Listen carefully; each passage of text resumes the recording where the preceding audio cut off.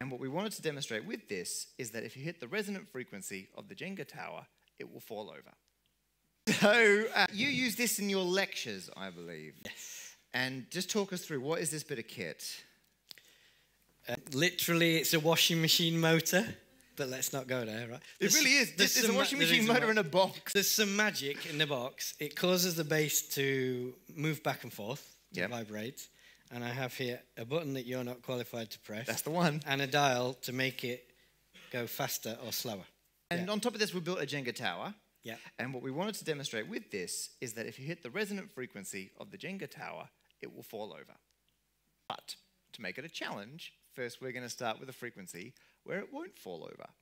And in theory, even though we're shaking it less, if we hit a resonant frequency, it will fall over. I think we're near one. Oh. Oh, oh, oh, oh!